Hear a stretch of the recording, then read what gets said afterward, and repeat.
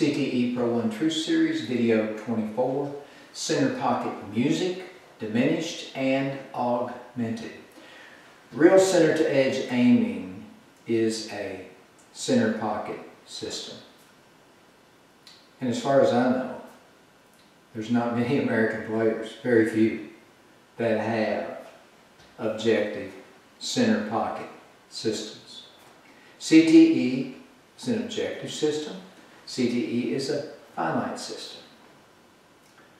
Now, at the heart of center to edge is the idea, the fact that it is a center pocket system, in that cue ball object ball relationships yield an alignment that results in a slight overcut to the ghost ball. So if we were to place a ghost ball right here in front of this ball here,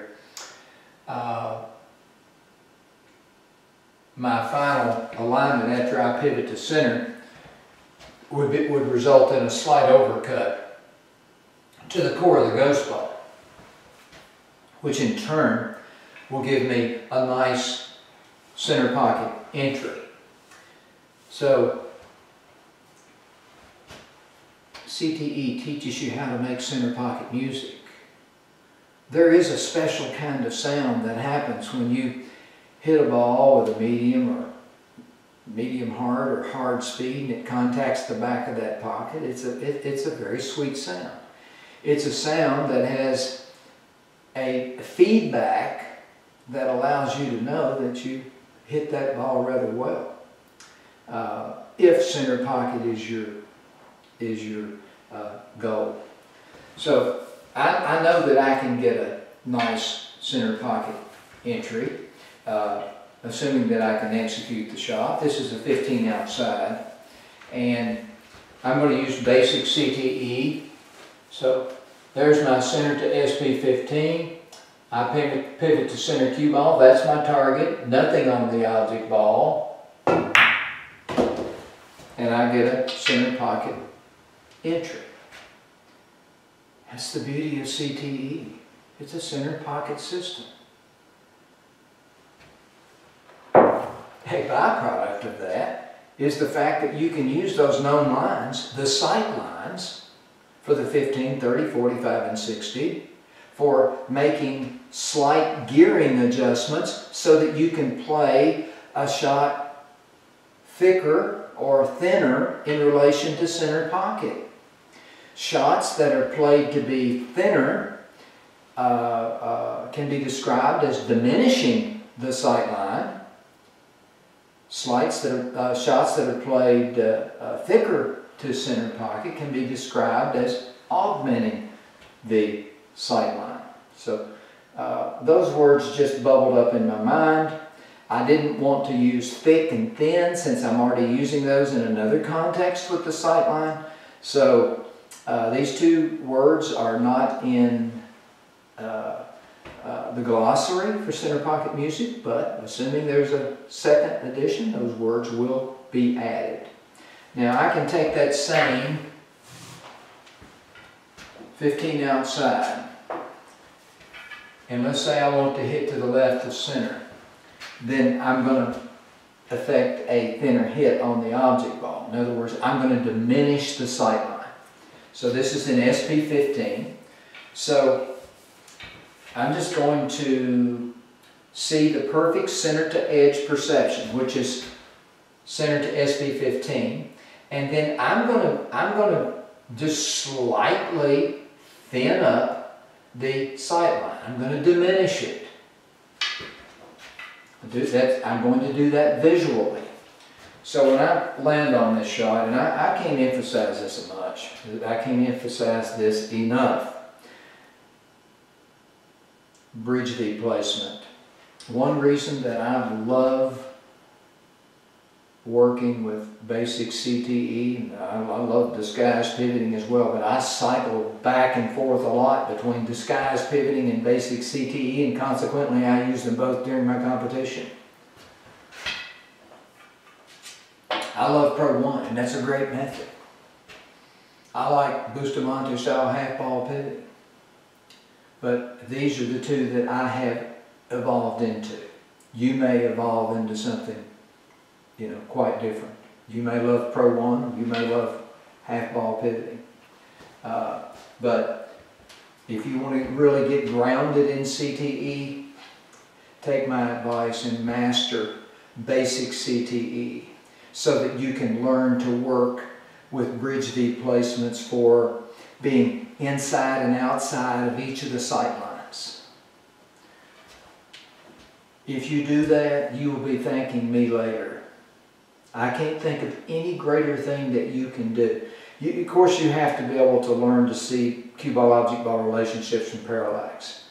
But getting that bridge V just to the inside or just to the outside of the sight line so that you can step the cue ball and your bridge V can be on that step line, that's the perfect place to refine it, should it need refinement. So I'm going to diminish the sight line, which means I'm going to get a little bit of a left entry into the pocket. So I'm hoping to go into this section of the pocket. So when I drop down, I'm automatically looking to have slightly adjusted my sight line to be just outside of SP15. So that looks real good right there. I went right into the left side of the pocket. No target on the object ball. I still step the cue ball. The cue ball is still my target. Yes, I used feel there. But my feel was based on something that I know. Something that I'm an expert at. Something that I've mastered. CTE is an objective, finite system. And that's what makes it so easy to adjust from. So we can sort of take that same shot, 15 outside, and let's say, I know that a 15 outside gives me a reasonably strong center pocket entry, but let's say I want to go thicker to center. I'm going to augment the sight line. That means I'm going to go thicker. I will go to the left in this case, whereas when I diminished the sight line, I went to the right. That's just logic. And I know some of you are thinking, well, I could do this with ghost ball or contact points or whatever. True. I can do that too. But I'm showing you how CTE works. And you can use this all over the table. And what's the beauty of this is that you have an objective sight line to work with for making your adjustments. Over and over and over and over. You're working with 4 sight lines, 15 and the 30, and you work the fire out of those 2. And then you get a 45 occasionally, then you get the 60 a little bit less frequently. But you're learning to work the same lines over and over and over again for connecting with these pockets. So I want to go thicker on this shot. I'm going to augment the sight line. So I know that I'm going to go, there's my centered SP15. I know I'm going to go a little bit thicker. And yes, that's by feel, but it's based on something that I know. So when I drop down, the building blocks that I have in place are going to manifest themselves. My arm is going to be in the out position. My bridge V is going to be on the outside of the sight line. My head is going to be poked to the left at parallax. I will have, essentially solved the shot with left edge of the cue ball to object ball A. All the building blocks are in place. And there are no hurdles to really stumble over once you learn the system and get proficient with it. So, okay, I'm going to augment the sight line here. So, arm's going to go out, bridge V's going to go out. There's my SP15 to make center pocket music, so I'm going to augment that a little bit by going thicker. So there we are, we're thicker. Then I pivot to center. And I absolutely went to the right side of the pocket. There's no target on the object ball. There's no target on the object ball for either of those shots. My target was center cue ball when I pivoted to center. Keep in mind that when I'm doing basic CTE, essentially what I'm doing is I'm working the gearing process that can start right here. But when I'm moving into this shot, I might be going back and forth just a little bit. So essentially what I'm doing is just gearing and re-gearing, gearing and re-gearing until I get the center cue ball from my parallax position geared up, ticked up with SP15. Now, let's don't forget what the sight line is all about. When I see this sight line, when I see this perfect sight line, that means this aiming edge tick here is aligned to object ball A, that one tick.